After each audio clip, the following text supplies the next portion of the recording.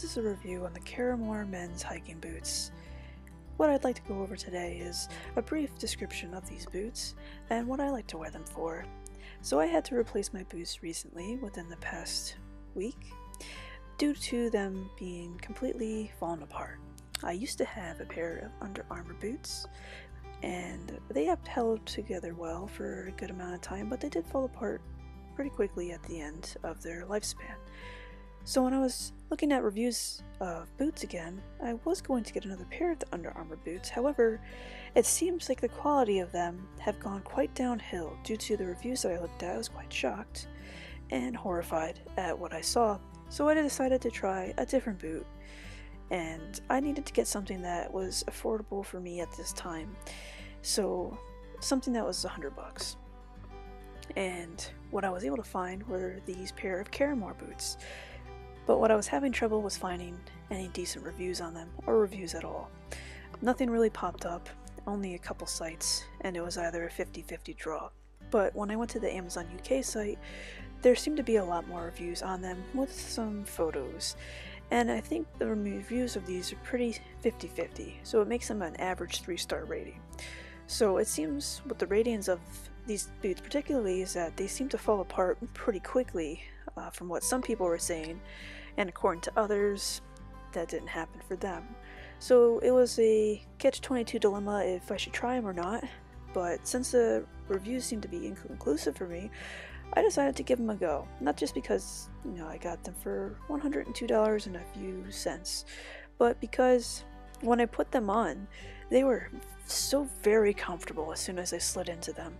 I was very surprised and quite pleased with the way that they felt.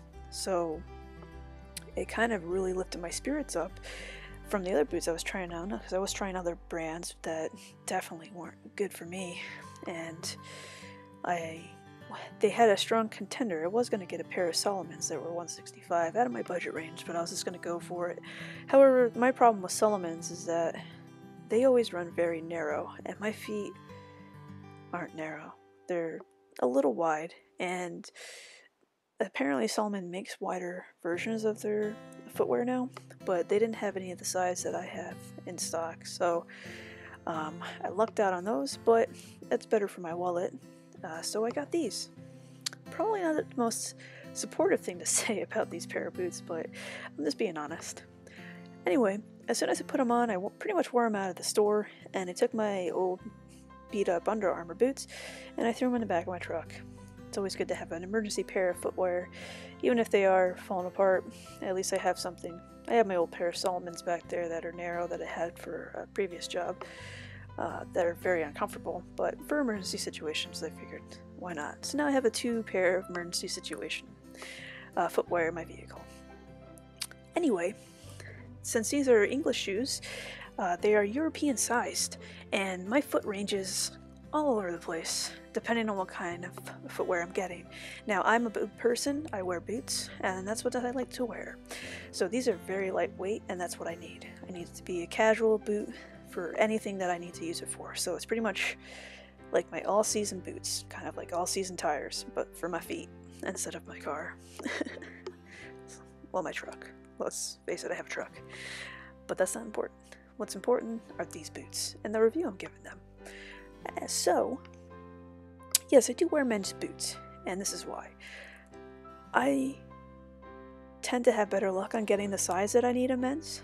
Usually I'm about a size 10, but depending on what I'm wearing, it can range from a size 9 to a size 10. So I always have to try things on before I buy anything for my feet.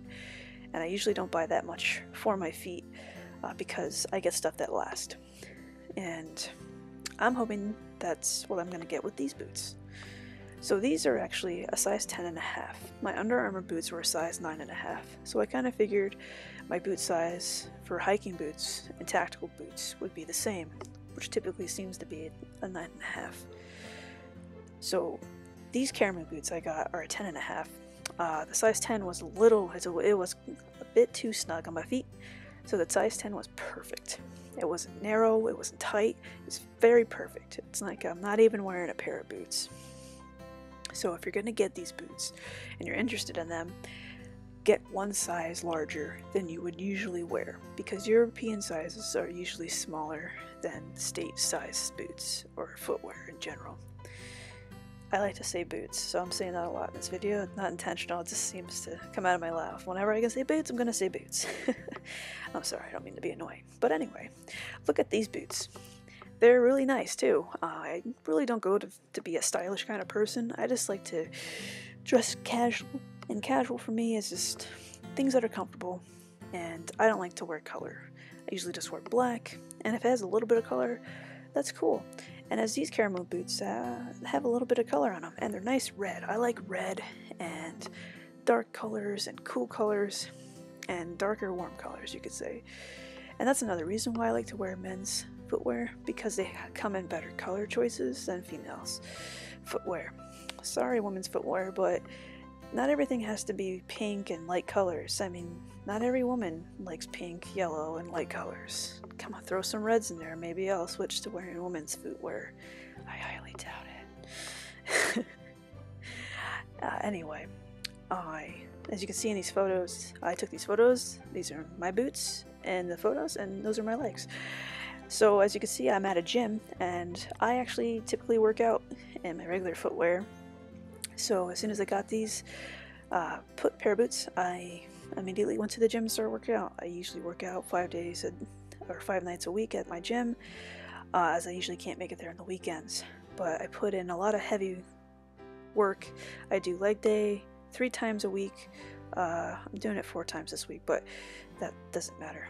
I'm just really breaking these boots in, and I really want to see what they're made of. Since the reviews were kind of mixed about things, they are a lightweight boot. They are water resistant. If you ever see a boot that says they're waterproof, they're lying. Nothing's waterproof. Everything is just water resistant. Some's just a little bit better than others. And these are actually quite comfortable to work out in. You wouldn't think that they are, but they're very supportive, and they're very sturdy, and I stay planted pretty decently. And I like to work out by doing deadlifts and squats and different variations of leg press, hex press, inverted press, good mornings, pretty much everything a bodybuilder would do, or someone, world's strongest man competition. I do a little bit of all that kind of stuff. So having really good footwear is important when I'm working out, do my leg day. I mean, I do have the toe shoes to work out in, but for the heavier stuff, I'm more comfortable with wearing a solid boot, because if I ever drop a weight on my foot, I don't want it to break if I have my very easy flexed toe shoes on. So I have not had any problems with these. They're very easy to break in, and so far I'm really digging them. Now I'm going to give an updated review on these in a few months to see how they're upholding, and I'm really hoping that the reviews kind of just were on the people that made them. Someone made a review on these saying when they went camping, it seemed like the sole of these fell apart immediately when they got to their campsite. But these are really supposed to be a lightweight hiking shoe. It's not supposed to be for anything advanced or intermediate. I think they're just standard basic kind of hiking boots. And since I'm not a hiker, I really don't know what that means. So I feel like that statement was just stupid and to make me sound like I knew something about hiking. But honestly, I go out for a lot of walks that are long walks that can range from an hour to 4 hours on standard terrain or inclined hill terrain, usually on gravel and cement, wherever I can walk easily. So I use these for an everyday kind of activity, just because I like to wear boots in general, and that's the kind of footwear that I like to have. So this is why I'm trying these out. They're a nice affordability range. They're very, very comfortable, and they do have another color choice. I believe it was brown with an off brown color to it, but I got these from EMS, Eastern Mountain Sports. You can also order them on Amazon, and I'm sure if you searched around, other stores might have them as well. But if you have an Eastern Mountain Sports or REM, I believe is the other store that I know that's a very big outdoorsy store for good gear, I believe they would probably have them as well. So go ahead and check them out if you just want an everyday casual boot to wear. something that's lightweight and easy to walk in, and that's not really going to make it very heavy on your feet. So I'm going to recommend these so far, as I haven't had any issues, and if I do have problems that come up, I will update my recommendation. I'm going to do other review videos, so if you have any questions on any of the products that I'm using, please ask me in the comments, and I'll definitely take a look at what your questions and concerns are, and I will definitely get back to you in regards to it. I know when I buy things, I like to thoroughly research everything so I can make a conclusive decision on something. And when you don't have a lot of reviews about something, or they're kind of mixed, it's difficult to make that kind of decision. So this is why I kind of gandered on this for that reason. And I wanted to make a review because I want you to have an easier choice and other thought range process for when you're looking at boots to purchase. So these are the Karrimor boots from the UK, but they are also available in the States, as I did buy them in the States. I hope you liked this review. There will be more, so stay tuned. I'll have an update in a few months in regards to my conclusions of these boots. Thanks for watching.